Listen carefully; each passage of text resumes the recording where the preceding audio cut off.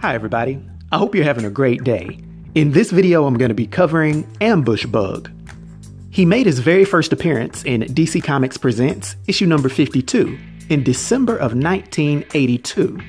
His real name is Irwin Schwab, and he stands 5 feet 10 inches tall, weighs 145 pounds, and has no hair but green eyes. He's a ridiculous character who's basically just a skinny guy in a costume. And despite him being a master reporter and interviewer, he pretty much has no superpowers, other than the fact that he has a suit that gives him the ability to teleport. But this ability eventually became a part of himself and not just his suit. He's known for having extreme dumb luck, as well as having a surprising level of agility and unarmed fighting skills. Interestingly, being vulnerable to ridiculous characters, but due to his abstract thought patterns and this luck, he tends to give higher level combatants like Batman and Superman a more difficult time.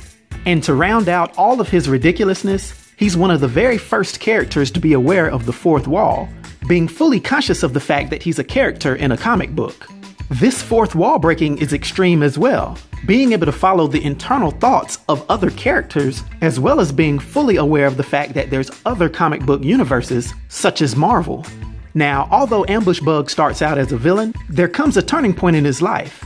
After a brief spat that he has with Superman and some other heroes, he chooses to try to become a superhero just like them, even going as far as considering himself Superman's friend, without his permission, which only irritates Supes even more. Later, there came a day where he was tinkering around with one of the components of his suit, and while trying to fix one of the little bugs that made him be able to teleport, he caused an explosion that destroyed all of the bugs, but it internalized this ability into his person. And funny enough, he made a slick reference to Spider-Man's black costume, seeing as how this explosion temporarily turned his costume black. From there, he went on to be known as the hard-nosed news reporter from Channel 52, not worrying if he ruffles a few feathers to get at the truth. Over the years, he's done just about anything to get a good interview with heroes and villains about their latest adventures. He was around during the Trinity War, he could be seen during Darkseid's invasion, and he was there for nearly every single crisis and convergence, putting a microphone in the faces of the most important players. It didn't matter whether it was Earth 1, Earth 2, or whether it was the 21st century or the year 4000. His ability to teleport through reality and time seems limitless. He keeps up with the quote-unquote celebrity drama too, whether it's changes in the roster of the Teen Titans or getting the real scoop on Superwoman's baby.